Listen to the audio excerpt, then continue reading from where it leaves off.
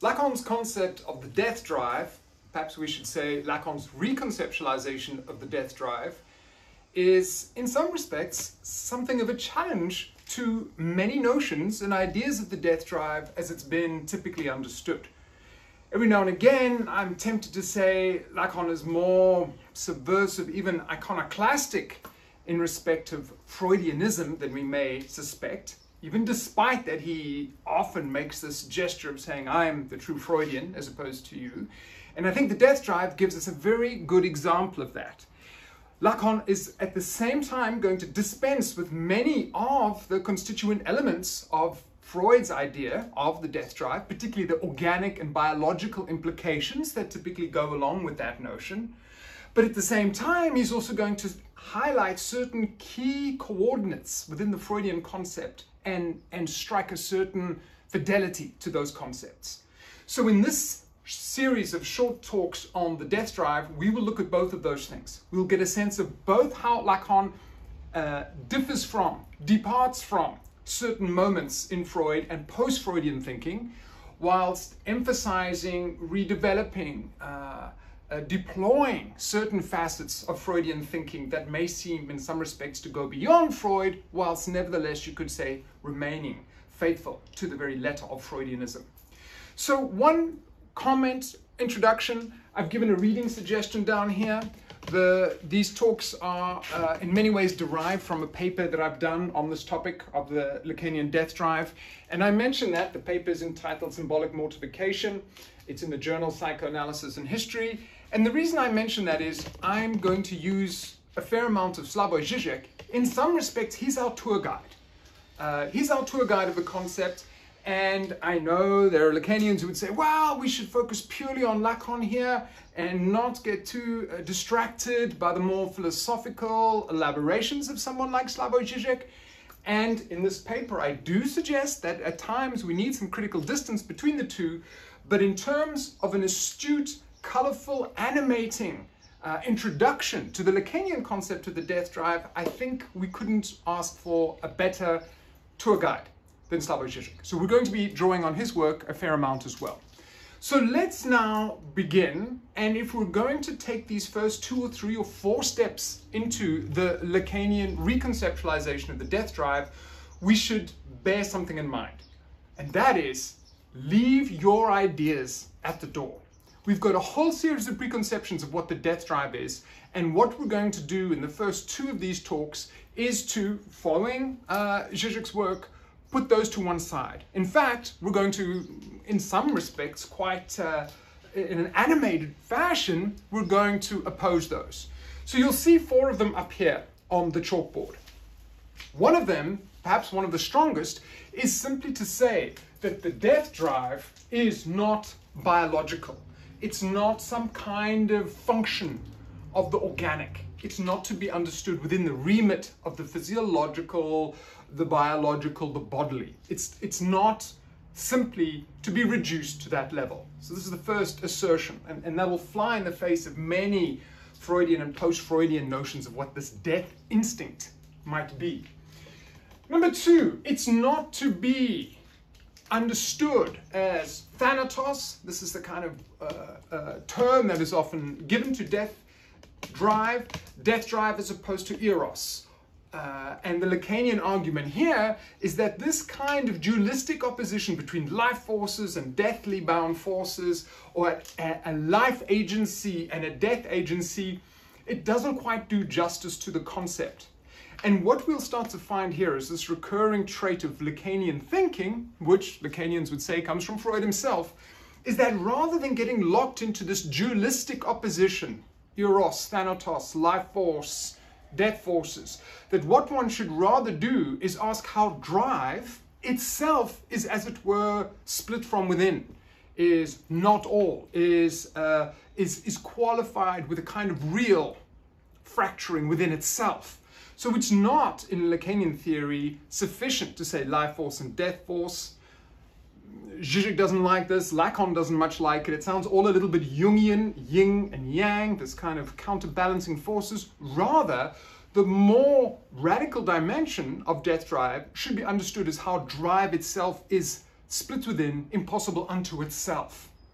So, the second point, we should not, in a Lacanian frame, think about Thanatos at all, actually, but as death drive as simply opposed or counterbalanced with life drives. The third idea, it's not a Nirvana-like release of tension. And the fourth idea, maybe you could say this is perhaps one of the most important, is that when we think about death drive, it is not some kind of impulse, some kind of suicidal agenda, some impulse to self-annihilation. So those are our key ideas that we'll begin with, and we'll try to dismantle each of those conceptualizations, see how Lacan does something in a different way, see how Lacan mobilizes different concepts to try to understand death drive in the domain of symbolic activity, and also with reference to the notion of jouissance. Those things will be important. And in fact, you could say that maybe our two most important conceptual terms that we need to work with and work with again to do the Lacanian reformulation of Freud's death drive is, number one, the notion of a kind of symbolic mortification, how symbolic activity, how in a way the repetitions of language themselves enable a kind of mortification.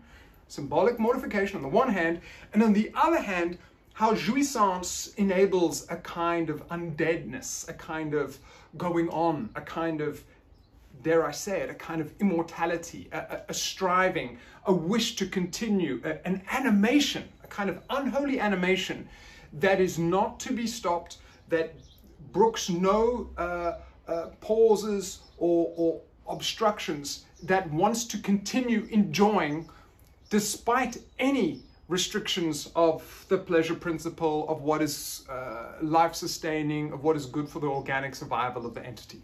Those ideas. Symbolic mortification and undead life of jouissance. Those will be crucial. So that is what we need to say by way of our introduction. Let's just make two more points, and then we'll start to give some kind of theorization about why, for Lacanians, death drive is not biological, and how early-ish Lacan in the 1950s is going to try and say we need a different conceptual priority if we want to think death drive to some, rather than think it in terms of a biological sense. So we start then with a nice contradiction in terms. Lacan comes out all guns blazing and he says, all of you people who think you're interested in psychoanalysis, who think you're being Freudian, you are not psychoanalytic and you're not engaging with the spirit of the Freudian praxis, the Freudian revolution in thinking, in clinical practice, if you do not take death drive seriously. And of course, to say this is a bit of a rallying cry, because we know that of all of Freud's concepts, one of the most controversial, at least amongst his immediate followers, is the notion of death drive. People can't get their head around it. People just don't seem to think that this is viable.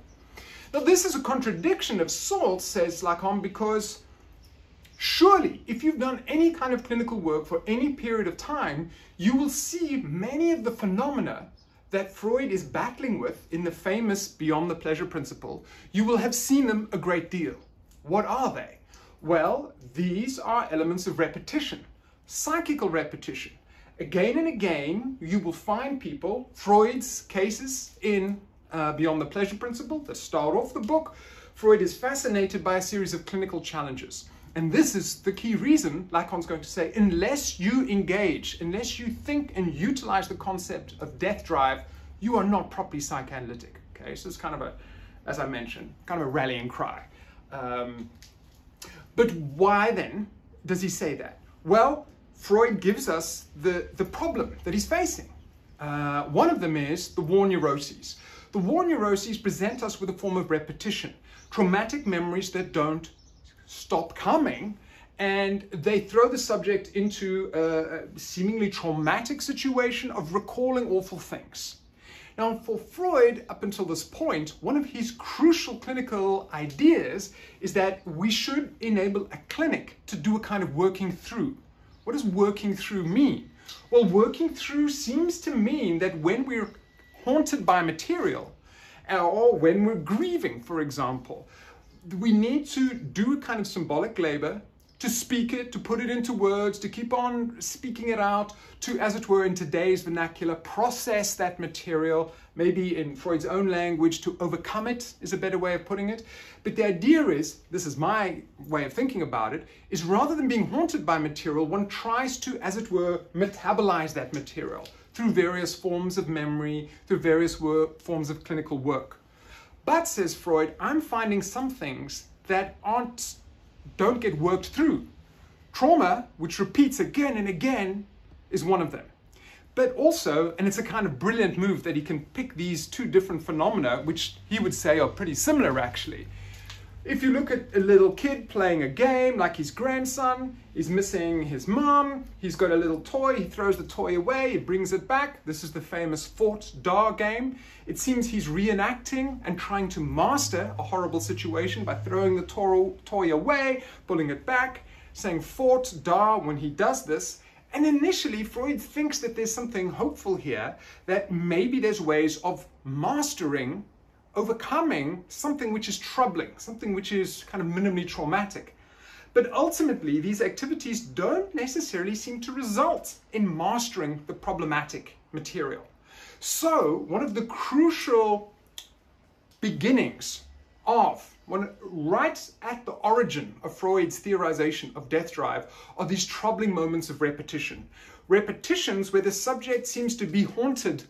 They seem to reenact, they seem to repeat again and again rather than be able to work through, again in today's language, process those activities. So this becomes a crucial area for Lacan. We know that Lacanians don't want to biologize the death instinct. They want to think about it in terms that are not biological.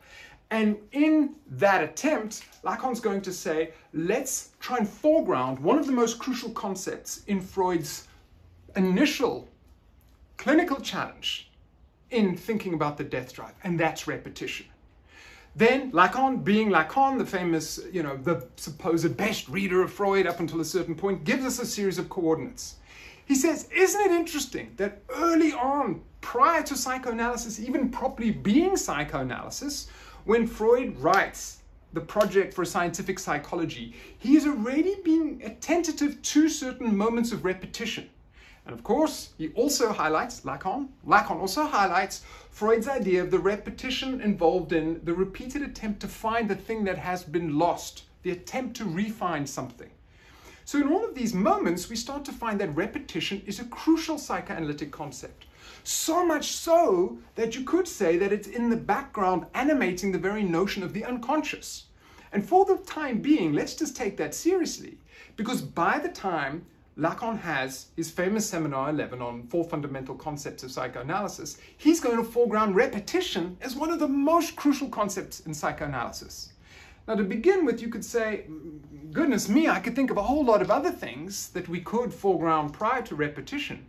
But I think Lacan is telling us this is crucial. This is a crucial element of human psychical functioning that we need to grapple with if we're going to do clinical work. And let's just underline that point just before we draw to a conclusion. The way that Lacan is coming back to death drive is to say that it's absolutely crucial for clinical work. Why? Because people repeat things that are traumatic. People self-sabotage. They have, to use Freud's famous terminology, they have the situation of the negative therapeutic reaction. They seem to sabotage the very course of their own clinical work. So just by way of conclusion, I want to give you a couple of phrases from Freud's Beyond the Pleasure Principle, just to give a sense that we're in the right wheelhouse, that we're looking at the right thing. And then in the follow-up lecture, we'll spend a little bit more time adding the Lacanian articulation of why he wants to encounter and think about repetition in a certain way. So I'm reading some of Quinidos's book. This is a really helpful text if you want to, not Lacanian by any means, but nevertheless, it's a good text if you want to be able to dip in and dip out of Freud's collected work and works and get some coordinates. And he pulls out a couple of key phrases in his commentary on Beyond the Pleasure Principle. So Freud has the problem that with some patients, as we've seen, the processes of working through is unsuccessful. So that what was simply a case of repetition now turns into the compulsion to repeat. Repetition compulsion. Famous Freudian phrase, we've all heard that. The compulsion to repeat recalls past experiences which include no possibility of pleasure. These patients, under the compulsion to repeat, I'm reading Thanatos' words here, inevitably reproduce situations of unpleasure in the transference. They reproduce unpleasurable situations, situations that have no possible connection with pleasure. This is Freud directly. Patients repeat all of these unwanted situations and painful emotions in the transference, and they revive them with the greatest of ingenuity. They seek to bring about the interruption of the treatment while it is still incomplete. Moving on a bit, the impression they give is of being pursued by a malignant fate or possessed by some demonic power. End quote. Thanatos offers something. At first sight, he says, such a person seems to experience this perceptual reoccurrence of the same thing in a passive manner, as if it is simply happening to them. However, analysis confirms that the person's behavior is in fact active in a certain way, even if not wholly conscious. Another quote from Freud, there really does exist in the mind a compulsion to repeat, which overrides the pleasure principle.